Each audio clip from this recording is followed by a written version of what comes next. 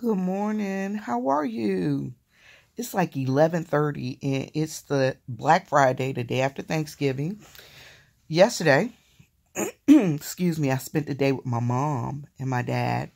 And I had a good time.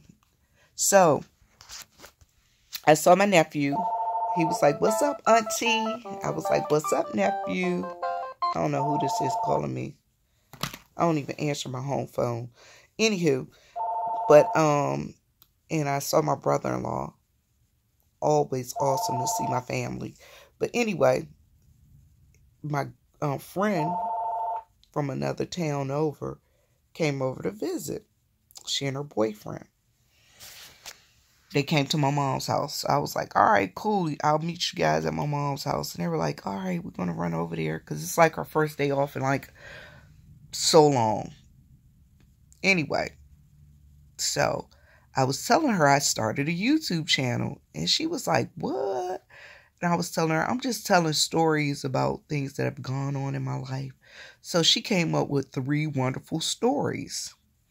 So for the next 3 story times, I will be telling you stories that my girlfriend wanted me to tell.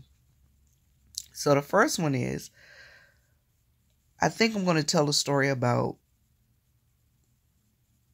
fire. Okay. So you guys, it's kind of chilly outside today, and I really would like to start up my fireplace. But because I live alone, when I am in the house by myself, I will not start a fire. Here's the reason why.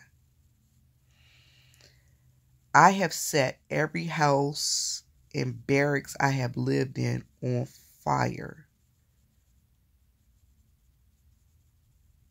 when I'm home by myself. I don't do it on purpose. It's an accident. So because of that, I don't mess with fire. So the first time I set a fire, I was in California, Fort Irwin, at the NTC in the Army. And I was sick. And I came home. And I lit a candle, a aromatherapy candle. And I was sitting there in the bed, and I must have fallen asleep. When I woke up to my roommate shaking me violently, yelling, "B, are you crazy? You're trying to burn down the damn barracks. Get your ass up. The damn building is on fire." I'm like, uh-oh. The building wasn't actually on fire. What happened is the candle burned, but it burned quickly. And the candle holder that it was in was like a plasticky candle holder, and it melted and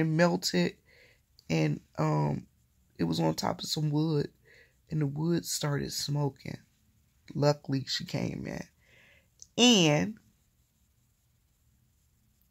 fire averted. So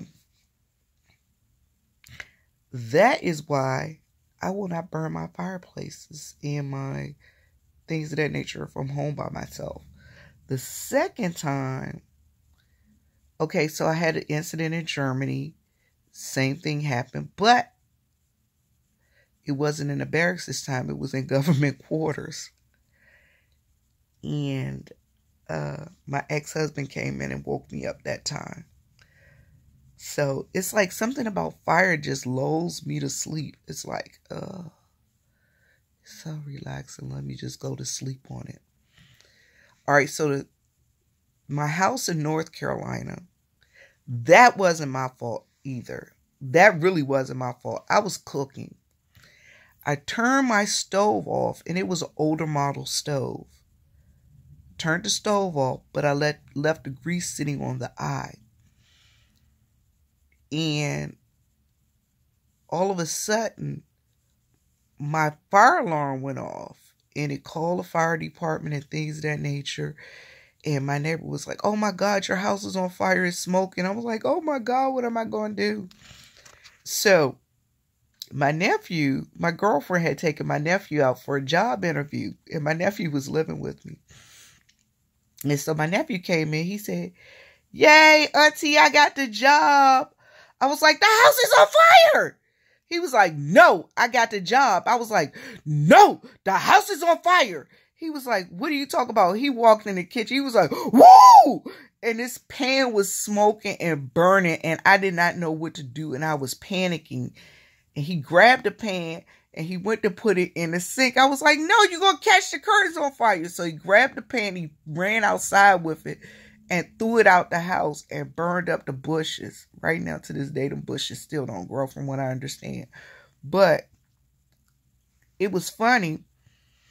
So the fire department got there. By the time the fire department got there, the fire was put out. It was just the house was full of smoke and things of that nature. So they were mad because they were yelling at my nephew, "Don't ever do that again." But like my nephew said, they were just mad because they didn't get to use them big axes and chop my door down. Anyway, so the moral of the story: don't leave fire unattended because you'll burn your house down. Oh my God. I have had a kind of like a little fire incident here at this house, but it wasn't my fault. It was my brother's fault. This dummy took ashes out of the fireplace and put them in a cardboard box. And then I was in a room and I was asleep. I woke up the next morning. I was like, "What in the world? My carpet is on fire." When I looked at it, I'm noticing that, oh my God, I'm surprised that he didn't burn my house down. So, no, I don't do fires. I just go to my mom and dad's house and look at their fireplace. Or I let my dad fix a fire when he comes over here in my fireplace and he puts it out before he leaves. I think I need to go get me a couple more fire extinguishers because of that. Anyway, have a great day. Bye.